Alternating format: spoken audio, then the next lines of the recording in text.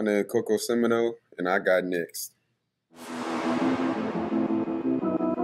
You next up and you ain't been on Sports Like Talk. Like, what are you doing? Hey,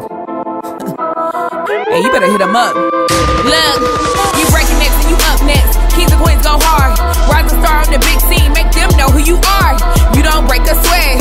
Don't settle for less. They put you through that test. Your resume that flex. Who got next? Who got next? SLT, ready, set, go. Who got next? Who got next? Living my dreams and all your goals. Who got next? Who got next? You can ask B. Jones or head coach. Who got next? Who got next? You next up, so here's my vote. Chill.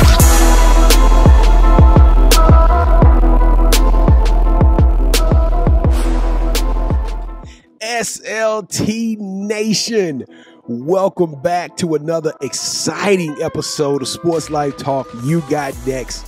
Today, ladies and gentlemen, we take you to my home state. We are back on the Bayou, except this time we are on the diamond. We're gonna pick up a ball in the back, and we're gonna show some love to HBCU's finest. Coco Simoneaux is in the building. Coco, are you ready to rock and roll? Yes, sir. Let's get to it. Hey, all right. Well, I am your host, the mouth of the South, B. Jones. I am rocking alongside my colleague and co-host, the head coach, KT. Kev, how you feeling today, man? I'm feeling great, man. It's just an honor to have a HBCU baseball player on our show today. I know, Coco. This is a first. This is a first for us. In honor of you, I'm rocking the black and gold. I had to show my folks down at Xavier some love. If you are rocking with us the first time, thank y'all for checking us out. You Got Next is a series where Kevin and I have dedicated our life's blood and our work to giving athletes, entrepreneurs, influencers, creative geniuses, gurus, directors, anybody an opportunity. If you're doing amazing things and accomplishing big dreams, we are going to give them a platform, and that is what You Got Next is all about. And if this is your first time checking out the channel, thank you so much for giving us the opportunity, giving us the look. Whether you were here to hear Coco's story or you're here for me to embarrass KT in another episode of Championship Browns, it means a lot. So in tradition, we have a quick favor of you. YouTube is telling us that we have to grow to 1,000 subscribers in order for them to take us seriously. All right. And so me and Kev, we looked at each other and said, it is time for the takeover. We can't do the takeover without you. So on the count of 3, we need you to smash that subscribe button. Here we go. 1, 2, 3. Boom.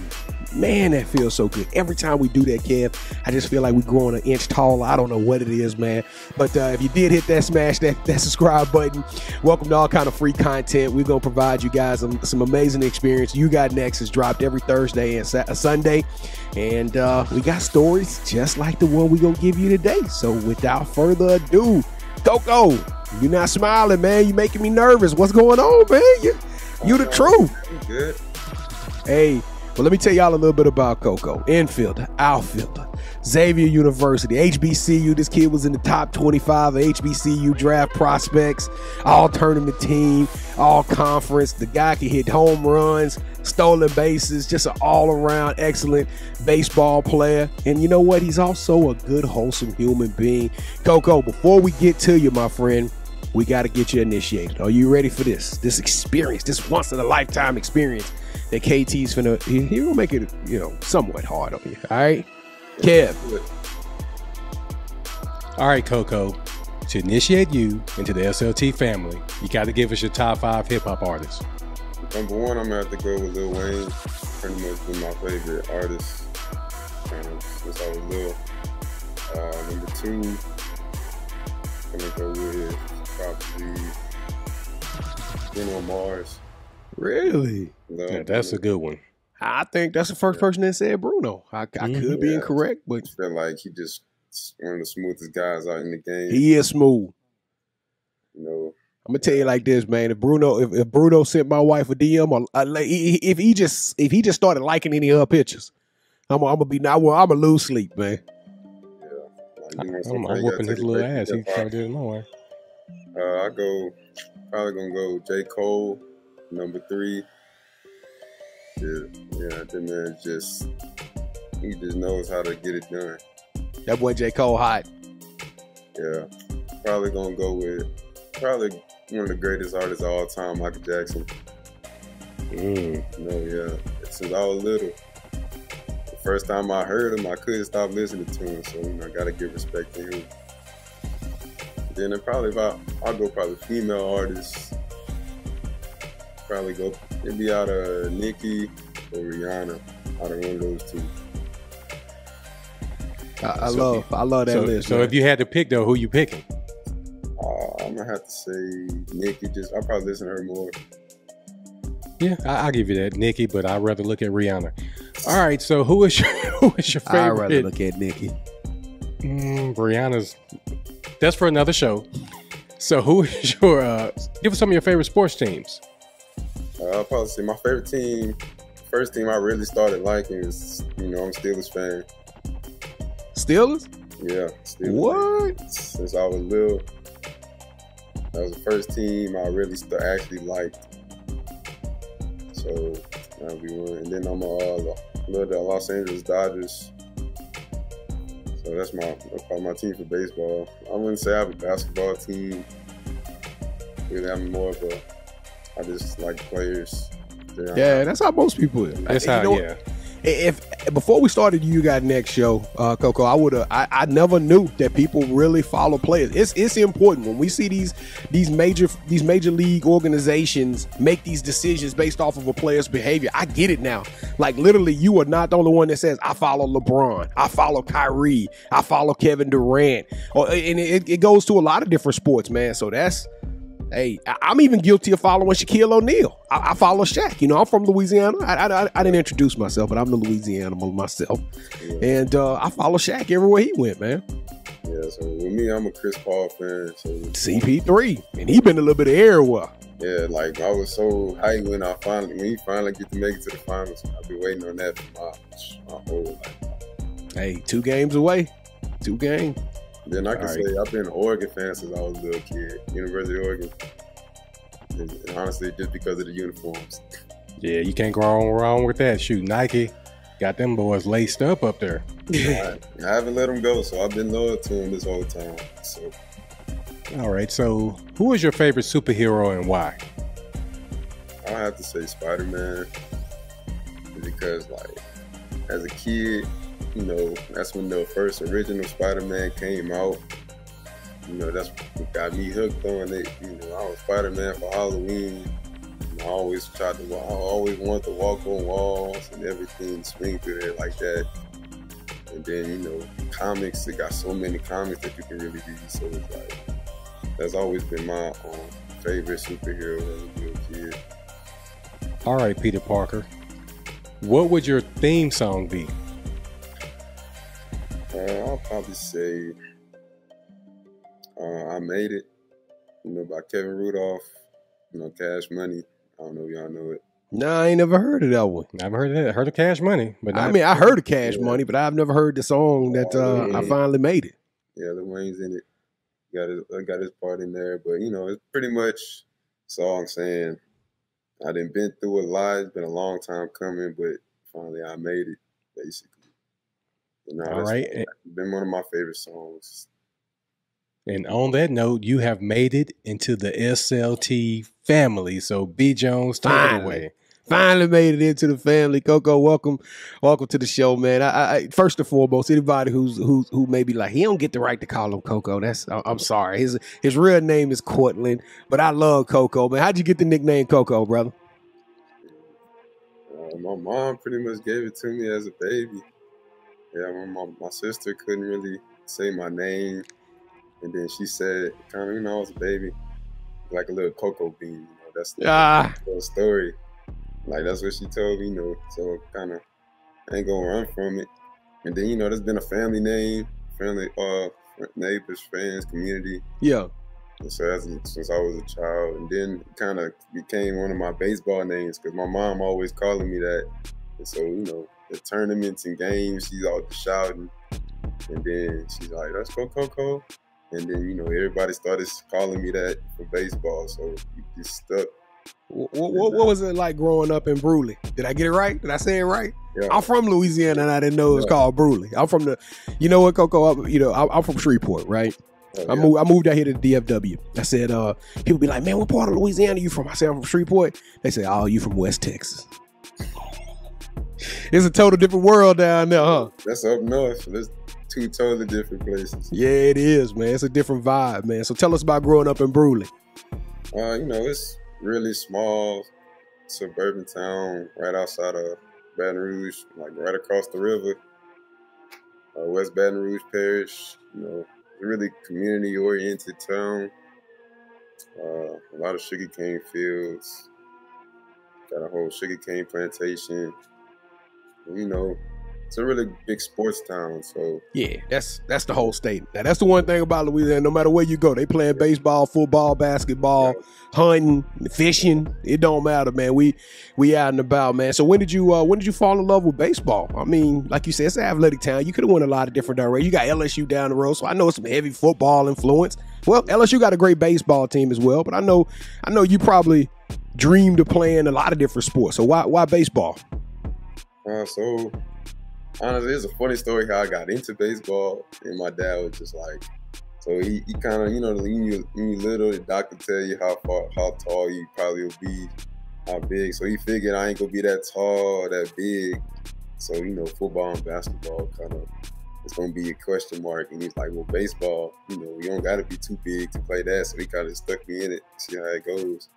And so I was really good at a young age, so and I kind of stuck to it. It was fun for me, so I kept playing it. But basketball, honestly, was my first love, of course. Basketball was? Yeah, I'm a huge basketball fan to this day still. But, you know, baseball is kind of better. So, you know, I get into high school, and my freshman year, I played both in high school. That's a really hard thing to do, coming from basketball, then go straight to baseball. And, you know, I'm still really good at baseball, so I kind of had to make a decision. Started to focus on baseball more, and started getting looked at by different teams, different schools. So, and finally made my decision my senior year. I was really committed to Jackson State, but that didn't really work out. And then my senior year, that's the year Roger Cadall retired. And so we had a new coach come in, and my assistant coach offered me a spot. So that's when I made my decision to go to Southern. So, yeah, man, Southern. Ooh, wait, so you've been on 2 HBCU campuses? Yeah, two different experiences. So now is Bruley a predominantly African American community? It's about half and half. So what was the composite of the diversity on your baseball teams growing up? See, I'm from you know, in Shreveport, it was, you know, we had some African Americans that played baseball, but that was majority a sport left, you know, that the Caucasian, because it's so expensive to play. I mean, it's not like basketball. You buy some sneakers and a jersey. I mean, you got to travel ball, and I mean, you got to keep up with the gear, and those the uniforms alone are pretty difficult to come across. Yeah, and I never take that for granted. So I always felt blessed to be able to have that experience of playing travel ball and everything. But of course, coming up, you know, most of the baseball players, you know, they were white. So I was always one of the only blacks on the team, maybe one or two other ones. But coming up doing travel ball, I played most of my travel ball years in Baton Rouge, coming out of it. So, and of course, there I was still not that many blacks on the team. So yeah. It was and then when I get to high school, you know, my freshman year, it was 4 of us, and then one was a senior, and then the other 2 had transferred and went somewhere else. So it kind of left me as the only black for 2 years, and then we finally got another one my senior year. So all right, like that. So then you go from that to stepping foot on the HBCU campus, where literally all 35, 40 men are African Americans. Yeah. Man, how was that experience? Looking around the locker room, seeing nothing but a bunch of faces that remind you of yourself, your coach, your assistants, everybody, or some people that could be your uncles, could be your cousins. You know, how did that experience change? Yeah, sure. It was a big difference. You know, big change of environment, different cultures. You know, kind of just walk in, and you know, I was taught, you know, play the game a certain way. Certain things you do to prepare, you know, certain this. You walk in, some guys don't apply for those rules. So you kind of got to, you know, adjust to them. But at the same time, still be you. So it was a big difference. But at the same time, you know, I've been a person to adjust to pretty much anything, adapt to pretty much anything. So it wasn't that hard for me to adapt to that. But you know, it was pretty big difference. Yeah. So now we this is a very special week. Now when your friends and family watch this, of course it'll be later on down the road. But as we record this, the Major League Baseball draft is happening. They just had the first round yesterday. They're gonna go through probably 30, 40 rounds. I don't know how many rounds they do at baseball. It's ridiculous. Yeah, it's a bunch of rounds that people are able to get drafted. And your name just so happened to come across a very, very prestigious list as one of the top 25 HBCU athletes or baseball players eligible as a prospect for this draft, man. How did you find out that you were on that list, and what does being on that list mean to you? So actually my teammate, he's from Dallas. He sent it to me. And I had no clue myself. But I knew Black College 9. That's the the organization that puts it all out there. So I kind of was just like kind of surprised because this is my first year really starting this past year. So I didn't think I was that kind of looked at quite yet. So I was just kind of and to me it's like it's an honor, HBCU baseball kind of been over, not like the top 25, like top 5 conferences, but there's a lot of hidden gems in those schools. Man, it's so much we could talk about on just that alone. Me and Kev, we met so many talented HBCU football players, and it's egregious that our African American athletes, just because of the conference they play on, the school, just don't get the same type of optics and opportunity, man. But they did do something special for you guys. They created a Black World Series, which I thought was fun. I didn't even know about. Coco, you exposed me to the college Black World Series. I thought that was dope, man. And you go down there and you acted a nut, man. 3-4 stolen bases. You made the all conference tournament team. Tell us a little bit about that experience of playing in the African American World Series. Man, that was a great experience. I got to travel to a historically famous Black city in Montgomery, Alabama. A lot of history goes there, and that's another top HBCU team. Alabama stays there, which I have a lot of history playing at that school. Playing against that school. It was just like me being there, just in front, just on that stage, get to represent my school. It was just an honor to me, and I kind of took that, I really took that seriously. So I really wanted to make a name for myself, really put myself out there, try to give it all I had just to get that championship. But sadly we fell short. But my team fought hard. I was proud of all of them. They wasn't scared. We really fought to the end. And we had a lot of odds against us. But yeah, it was a really great experience. I couldn't ask for a better first year, a way to end the first year. You got one more though. Yeah. You got one more. Hey, so Kev, one more question. I'm sorry, Kev. Hey, and now you play outfield now. Off air, you told us that you played infield your whole life, and then you switched over to outfield once you got to university, once you got to Southern. Is that correct? Yeah. Which is your favorite? You rather go back to the infield?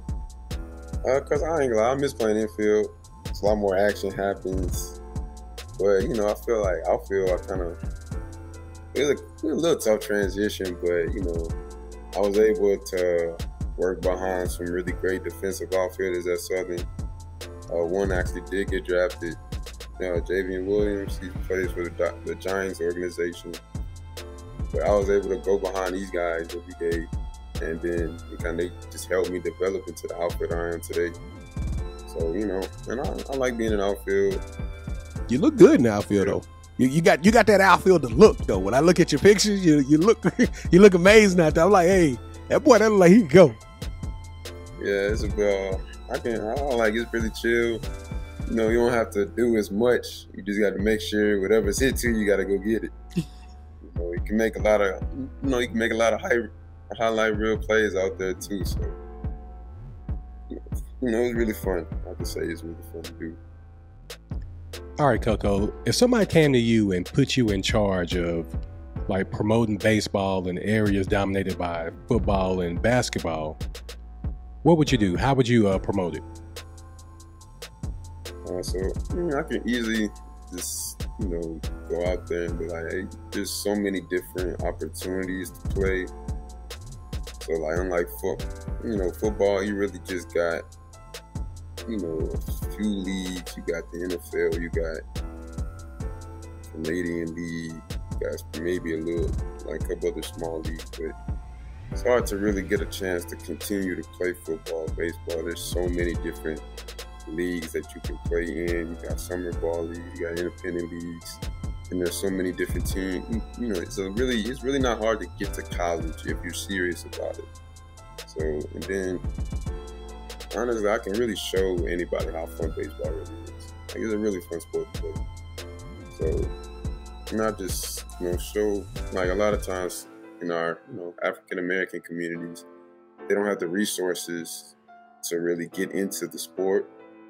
And so what I do personally, I always love like just going into those communities and trying to put it out there like, hey, baseball, a lot of black guys can really perform at a high level and get looked at for this. It's not just basketball, it's not just football, not just track, but talent-wise, you got so many different African American players that are very, very talented that probably don't get the to shine, don't get the recognition that a lot of these other guys get. And I would, for one, go try to enter those communities and try to find those guys, trying to shine a light on those guys just to get them looked at, get them recognized. But in all fairness, though, KT, they do a great job of that in other countries.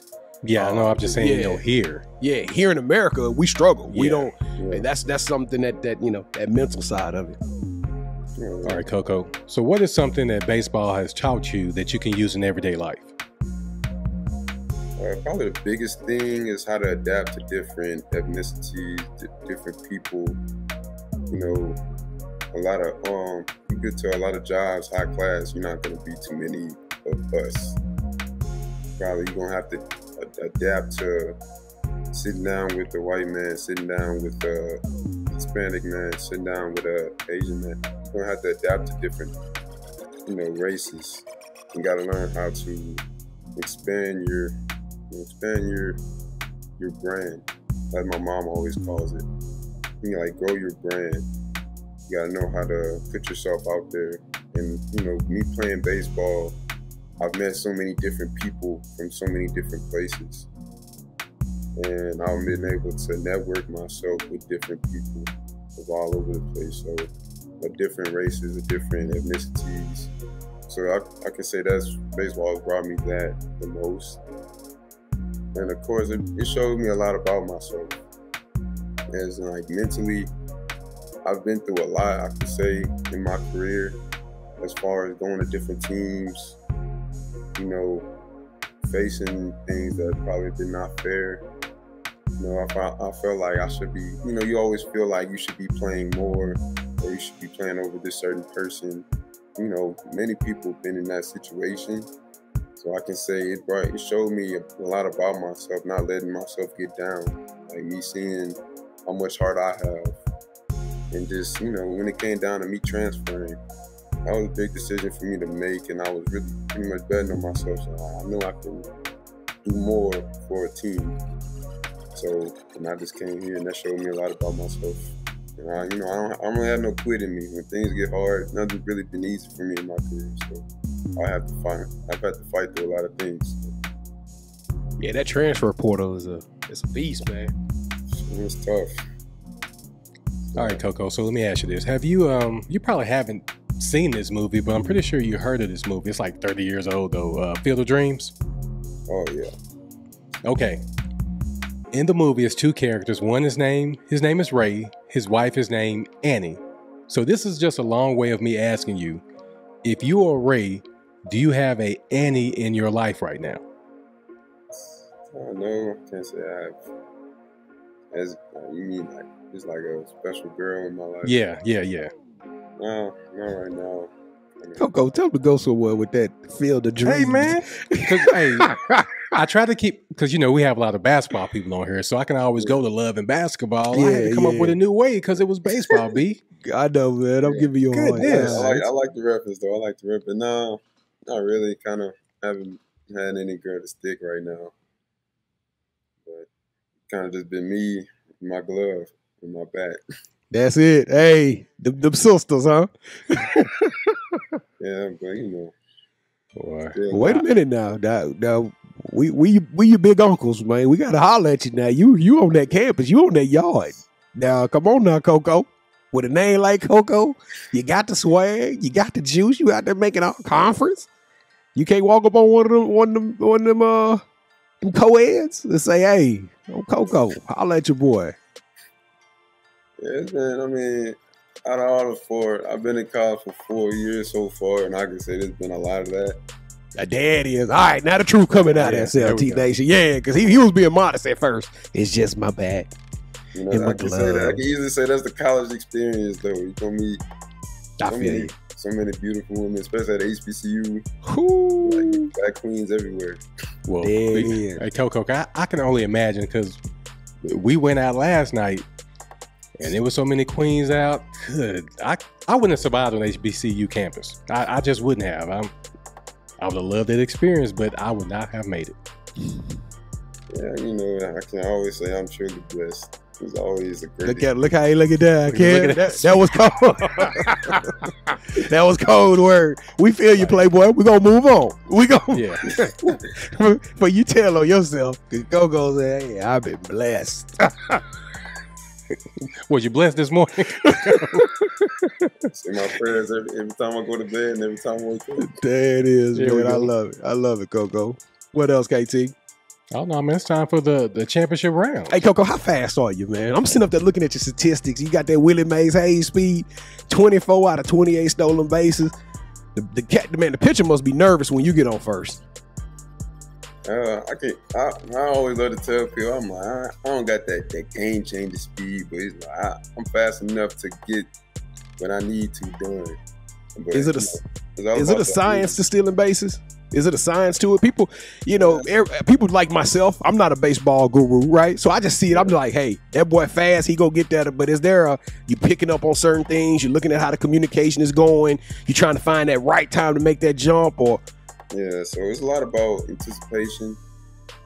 Like people always say, like there's a big saying in stealing base, you don't steal off of the catcher, you steal off of the pitcher. So you can have a good catcher. But, you know, it's kind of, you know, pitchers give off certain signs where they're about to pitch or they're about to pick, you know, and it's a lot about rhythm. So if you got good rhythm, and then you know, oh, he's about to go to the plate. Or, you know, he's kind of slow to the plate. If I get a good jump, then I'm there. So it's kind of, that's what a lot I do. You know, it's a lot of science behind it. You got to pay attention to a lot of paying attention to detail.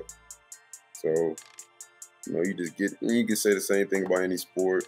I mean, like in basketball, you're trying to see a defender, you know, you're trying to defend, see what a player's tendency is. Football, the cornerback. There it is. Linebacker, you know, you got to see what a receiver, what moves he about to make. The quarterback, you read the quarterback eye or something like that. So, you know, it's could you compare it to boxing? Yeah, like so good. Because Coco, this is a part of the show where Kevin and I, we go head to head. We square off in the game all the championship rounds. You get the privilege of being the host, or I guess the guest, in which you are now calling all the shots. All right, Coco, have you ever played a game called Would You Rather? Yes. All right, so it's very simple, very simple. I'll present an option. Kevin will present an option. You get to select one of those. Whichever host you select that option gets a point. First host to 2 points, or the best out of 3 will win this game of championship rounds. And right now, this thing is starting to get a little bit out of hand. Kevin is up 29-27, so he is up plus 2 games.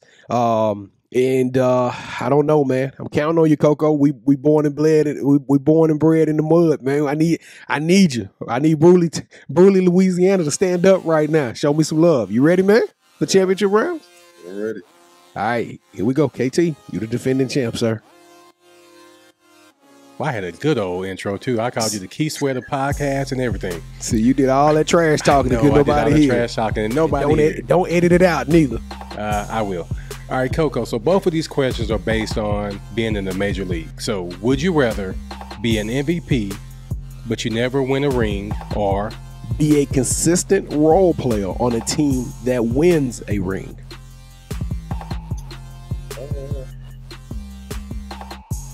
So I could say, being a role player really make a difference. I can easily say winning a ring is something that nobody can ever take away from you. And that's like a great experience. Wipe me down. I could say I would really love to win a ring, and then being a consistent role player, you're making a difference. So say less, my friend. So if I just had multiple MVPs, but you didn't win a ring, would that have changed anything? Nope. I don't think it would. I would have to think about it more. Nah, you want that ring. The look on your eyes when you said, hey, getting that ring is a special experience, told it off of me. I think we need to move on, Kev. Round number 2. All the meat keeps sweating. Round number 2. Would you rather go 3 for 4 with 3 home runs in a loss, but you hit 3 home runs, or go 1 for 4, but you hit the game-winning single? I ain't gonna lie. I'm gonna go with 1 for 4. You had me nervous for a little bit. You talked yourself out of it, Coco. You know you want them 3 home runs in the game. That's a tough one. That would probably be like, that's 50-50. I'll probably say, just looking at all the circumstances, I'll say this would be a better feeling in a championship game. Go 1 for 4 with the walk off. All right. Yeah, I had to sway your decision because round 3, I'm thinking, I don't know, B. Jones, but I think it's for 50-50. the win. Yeah, for the win for one of us. Coco, would you rather be a part of a triple play or steal 3 bases at 1 at bat, second, third, and home?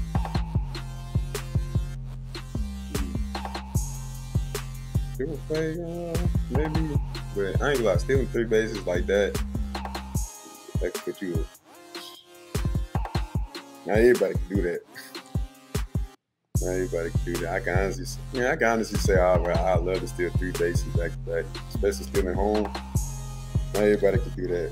Well, Coco, you stole my heart, and I just stole this game, a championship rounds. I am one behind. I was trying not to get swept. That's why I had to sway that round. Hey, I know, man. I felt a swept coming on, man. I was hurt. I was wanting it bad, man.